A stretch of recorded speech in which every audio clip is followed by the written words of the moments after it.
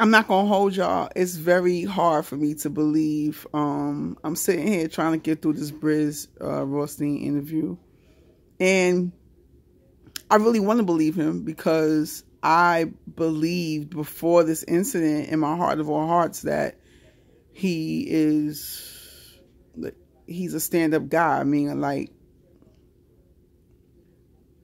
he wouldn't run on his man. Meaning, like, if he did some shit, he would own up to it. That's the vibe I get from him. I'm a fan, you know what I'm saying? I think he's one of the emerging stars of battle rap.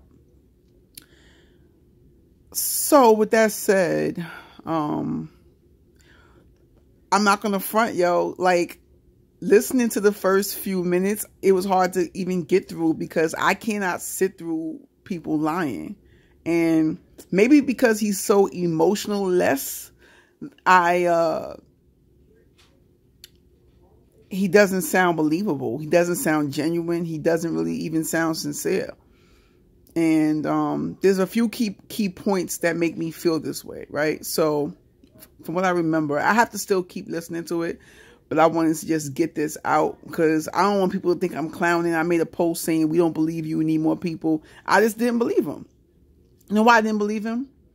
Because he got caught in a lie, not once but twice. So he offers the information to say he doesn't follow him, right? And he's not following him, like he's not looking up his info. How would he know? Yada, yada, yada. Then he goes on to say, well, I do follow him, but I'm not following his every move. Nigga, you a battle rapper. You don't have to search for nothing, but, you know, you battling him. So why wouldn't you go to his page? I'm not saying that you have to go to someone's IG page to find out, but the lie that he caught himself in, he decided to like let us know down the line that he followed him. But initially he distinctly said he does not follow him. It wasn't necessary to even bring up about you following him or not. You know, because I know sometimes when I do interviews, I try to last minute go to IG pages, but a lot of times I don't end up going to their IG page. I look up other stuff, you know, as far as information and researching who I'm interviewing. You know what I mean? So I can even give him a pass on that. Okay, you didn't go to his page, but you're about to battle him, and this is a big deal. You know, so yeah, you don't necessarily have to go to his page looking for dirt, but you battling Mook. But then, okay, let's say that you didn't go to his page. Because I doubt, you know, let's say Mook and Calico probably didn't go to your page either. All right, you can get that. Other part I had the issue with is immediately after saying he did not know, he goes on to say, but this is battle rap. So you didn't know, but this is battle rap. So you're basically saying it shouldn't be a problem with you saying it. Now, some people may feel like it's not a problem. The other part I had with that, to me, it's a problem, but people do say things about different people, you know, about people's kids, all types of stuff. But then you go on to say, why does the time frame matter?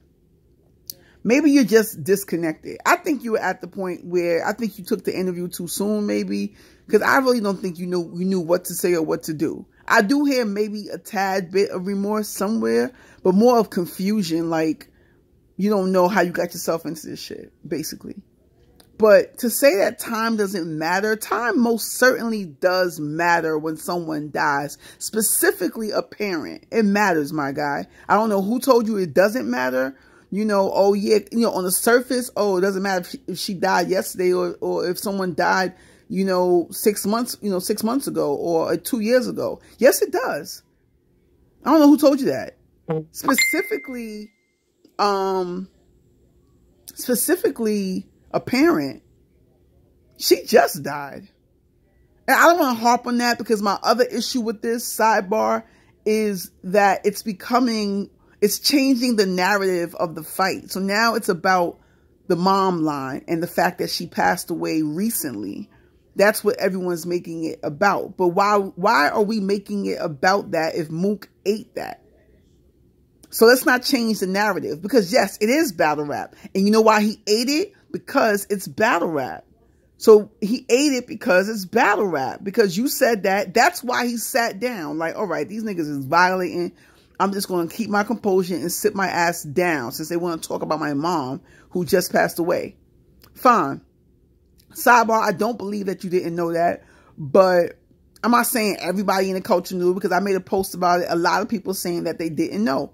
Cool. People who really tune in probably knew. No, because whether you follow him or not, a couple of media outlets showed him love. They gave him condolences. So if you follow certain media outlets, I think Let's Talk Battle Rap, they mentioned it.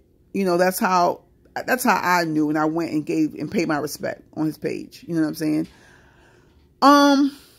Okay, you didn't know. Let's highlight the bar itself. Now, you just said your mother's a bitch. That's how you start off the line, off the battle. Why would that? I mean, people are saying that that's your signature. Is that your signature? I don't know that that's your signature. They're saying that you're like Arsenal, where you just disrespect. Okay, so then why specifically say that to Mook? Why didn't you say it to Cal? You know what I'm saying? Why did T-Top go off and say, fuck is he talking about? Fuck is he talking about? After that line, like that was some intricate fire haymaker or something. Why was he going hard? And the crowd went bananas too off that. So I assume that most people in the crowd knew that they passed too, which is, sidebar, some crazy shit, some whack shit you're going off.